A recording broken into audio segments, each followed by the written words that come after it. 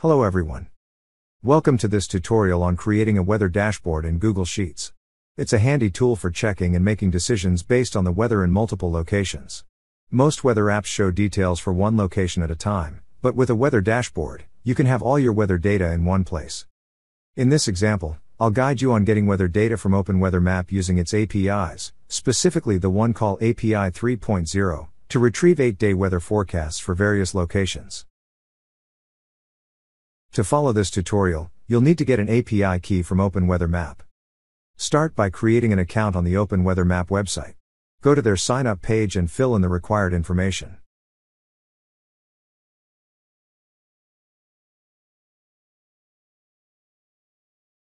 The OpenWeatherMap offers various types of APIs. Out of them, the OneCall API is the easiest to work with. Once you have an account, subscribe to the OneCall API 3.0. It's a paid service, but the good news is, you get 1,000 API calls per day for free. This is usually more than enough for personal or small-scale use. To use the OneCall API 3.0 services, you'll need to add your payment details. Click on the subscribe button. Fill out the form.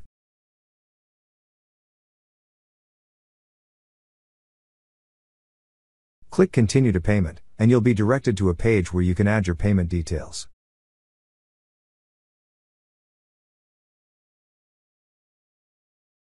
After successfully adding your payment details, you can view the details related to this service on your dashboard. Here, you have the option to adjust the number of API calls per day. Setting it to 1,000 ensures you won't incur any accidental charges. OpenWeatherMap uses geo-coordinates, latitude and longitude, to identify locations. You can easily find these coordinates on Google Maps. Right-click and select the coordinates to copy them to the clipboard. Paste them into Google Sheets and include them in the relevant columns.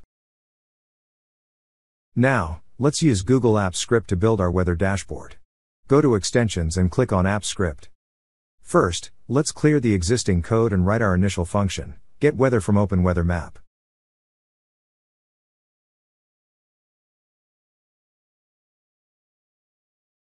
Define constants for the API key, sheet name, and location range.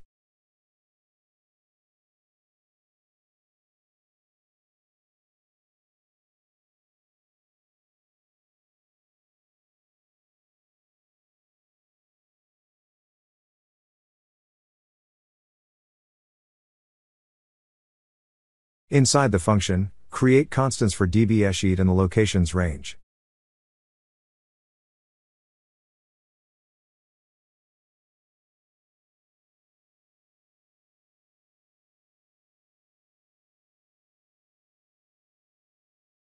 You can use logger.log to print the value in the variable for testing. Let's check the locations constant. When you run the code for the first time, it will require your authorization to access your data in Google Sheets. Grant the necessary permissions. Now you can see the location constant contains our latitude and longitude values as required. Likewise, you can test your code while writing. Next, create a helper function to build the API request, using latitude and longitude as inputs. Let's go to the documentation. To make an API call, we need to build our request like this. Let's create another constant for the first part of this URL and name it request URL. Subsequently, we can append query parameters to this request URL.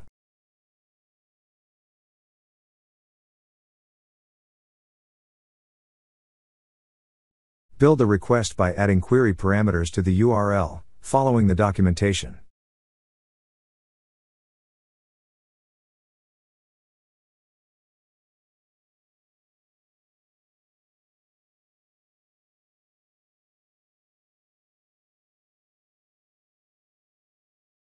The OneCall API 3.0 provides several types of weather data.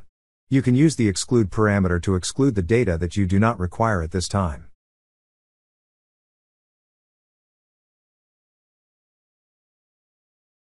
Let's define another constant to store the data types that we do not need.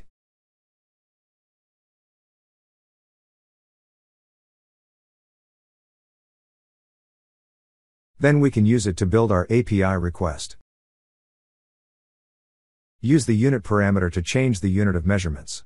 Let's use the metric system. Now we need to provide the API key as the app ID. Let's return the request. Let's build the API request for our first location.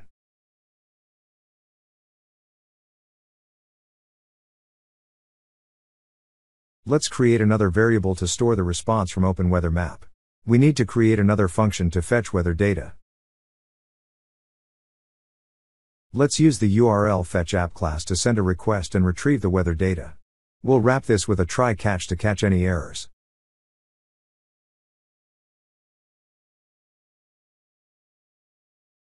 Let's assign this JSON response to the variable we created earlier. Now, we need to parse this JSON response to be used in the code. Let's create another helper function for this.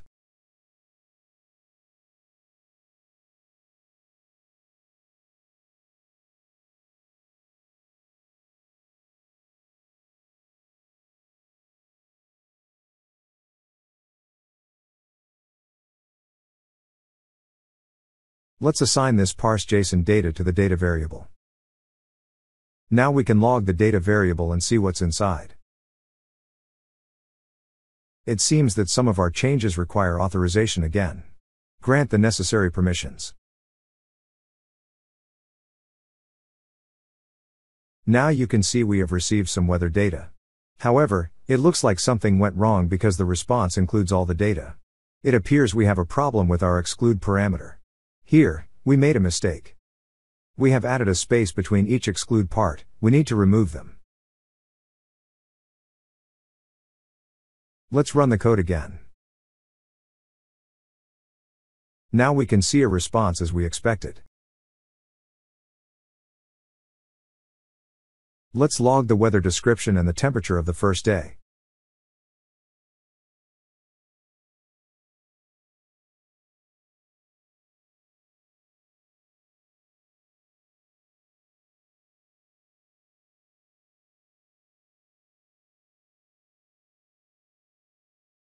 To create the dashboard, we need to loop through each location in the Google Sheet and retrieve the weather data. Let's include this section inside a for loop and iterate through each location.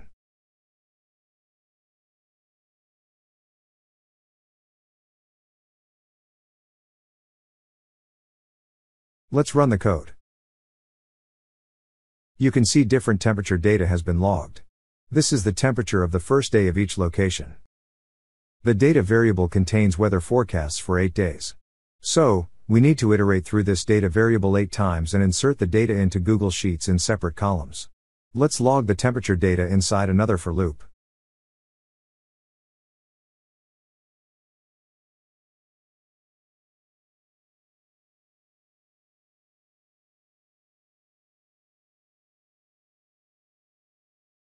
Let's run the code again. Now you will get 40 different temperatures for all 5 locations. Inside the inner for loop, let's create a variable for the date. We can calculate the forecast date from the date value in the API response. Now, let's log this date and check the results. The result contains a set of dates for each location in the location range. However, we only need one set of dates to insert into the header row of the dashboard. To handle this, we require another variable.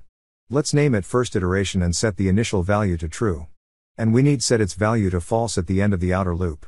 So, it is true only for the first iteration. Let's enclose the date variable with an if condition and execute it only if the value of the first iteration variable is true.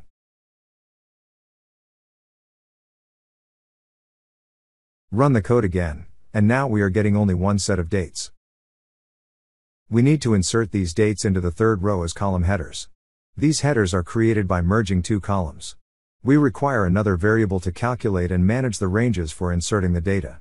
Let's name it A and set its initial value to 0. We will use this variable to offset the column by 2 when inserting the data. Therefore, let's increment this value by 2 at the end of the inner for loop. To continue with the code, we need another 2 constants to define the starting range of our dashboard. First, we need to define the starting range of the header row that contains the date. Let's name it header range start. The range is cell D3 to E3. Then, we need to define the start range of the data range.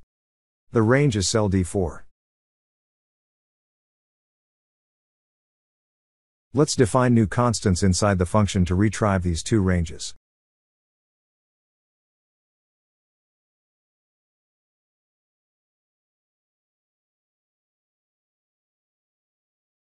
Let's insert the weather date to the header row. Since each date occupies two columns, we need to merge these two columns to insert the date. In each iteration, we need to offset the column number by 2 to correctly position the date. This is done by the variable a. Now, let's run the code again. You'll see that the forecast date is accurately added to the header row.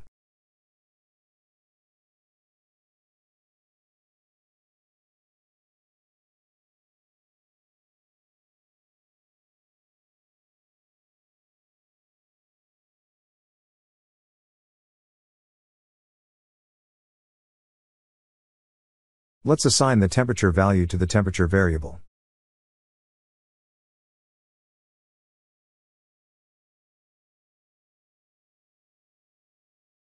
To differentiate it from other values, let's add some text and temperature units.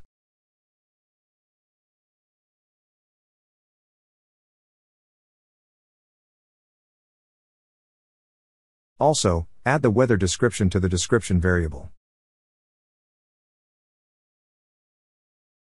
Let's log both values together, using a new line character to separate the weather description onto a new line. Now, let's insert the temperature and weather data into our Google Sheets. We'll use the iteration number of the outer loop as the first parameter of the offset function, causing it to increment the row by 1 with each iteration. By providing the variable a as the second parameter, we'll increment the column by 2. To conserve space in the dashboard, we'll insert both temperature and weather data into a single cell. Let's run the code. Now we have temperature and weather data in our dashboard for each location for 8 days. Let's add the weather icon to a new variable. Log the weather icon variable to see its contents. It contains only the icon ID. We need to build the icon URL using this icon ID. Let's define a constant to store the base part of the icon URL. Now we can concatenate it with the icon ID and file extension to construct the complete URL leading to the weather icon. Let's log the resulting URL to verify its accuracy. We can then visit the URL in a web browser to confirm its functionality. To insert this image within our dashboard, we'll use the image formula in Google Sheets. Let's first test this manually to ensure it works as intended. We can insert this function at the relevant location using the Google Apps script set formula function.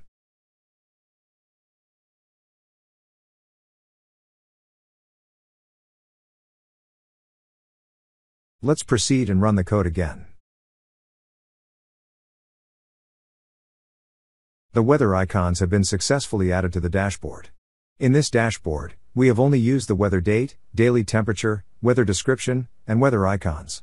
You can refer to the OpenWeatherMap API documentation to add other information as per your requirements. It's not efficient to go to the script editor every time you need to update the weather data.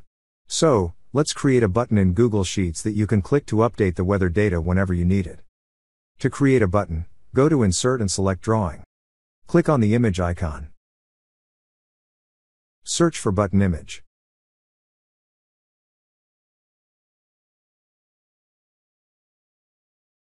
Select an appropriate image. Give it a name.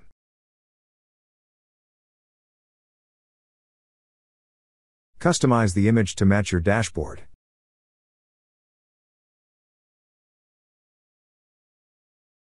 And then click the Save and Close button. Adjust the button's dimensions as needed. To assign the script to the button, click on the button image and then click the 3 dots icon in the top right corner. Select Assign Script. Copy the name of your main function and paste it into the text box. Click OK. Now, whenever you click the button, it will run the code and update the weather data in your dashboard. You can also set this script to automatically run at specific time intervals. To do this, go to Triggers and click the Add Trigger button. Choose the main function to run. Select Time Driven as the event source. Choose the type of time-based trigger. If you want to run it daily, select Day Timer, then set the time of the day. Click Save. Now, your code will run automatically at the specified time intervals and update the dashboard. Thank you for watching.